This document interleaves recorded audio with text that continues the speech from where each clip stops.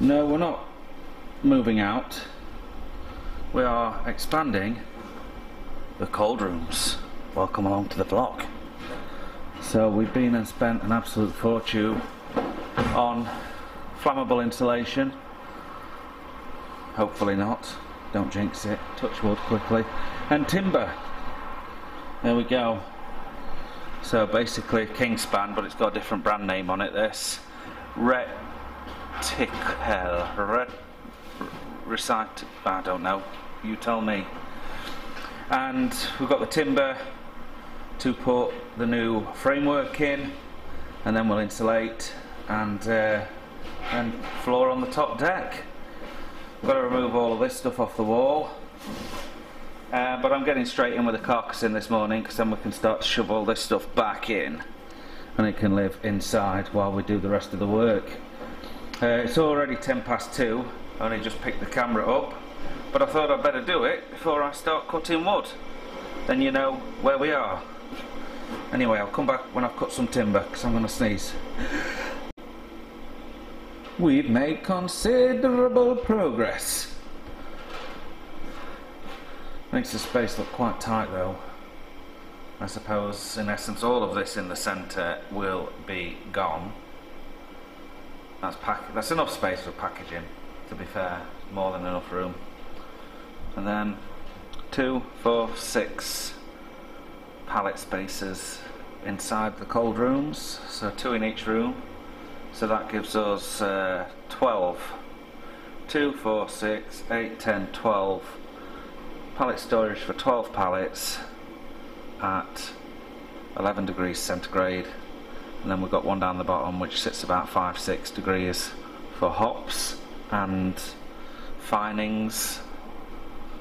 And I managed to get the steps up, so once this Kingspan stuff has gone, we've got quite a wide gap between the two main beams, between the tank and the corner of the cold room, so we can get stuff in and out no problem.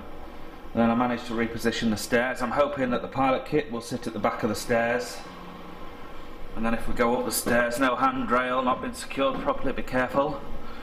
I couldn't get any plywood today, so I just used a couple of sheets of hardwood 18mm I had in stock, drop them down so it gives me a walkway across.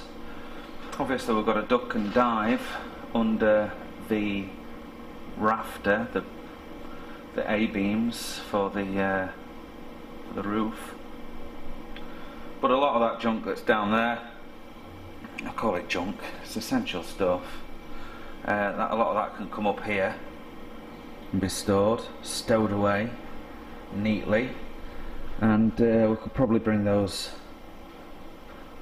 worktops up, and then all this stuff over there, the cans stock, well that's going to live in these cold rooms as well, so that will free up space over there, which means that we can store some of this, like the can labelling machines can go over there on a shelf and all that kind of jazz. Anyway, we'll figure it out, but making the most of the space is what it's all about, and of course having this little mezzanine up here, it just gives us that bit more room to put stuff that we're not using on a regular basis. So I'll just back up down these steps, and it's not a very good angle to take a view from, is it really? Shall I go up into the kitchen area and maybe climb the steps a little bit here up into the office, and then we'll go and turn around and have a look how things are panning out. There we go. I think you can get an idea now.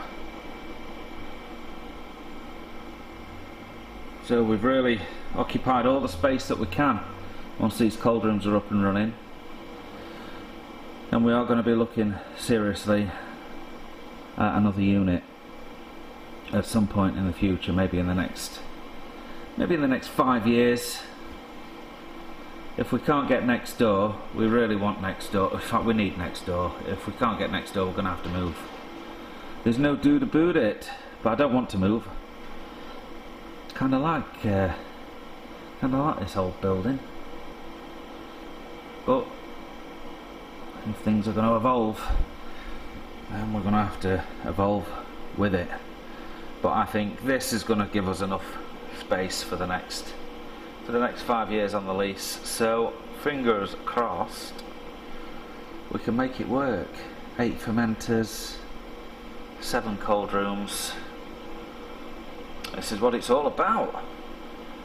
Kind of looks mad looking at the size of that now. I never thought it looked so imposing. It really does.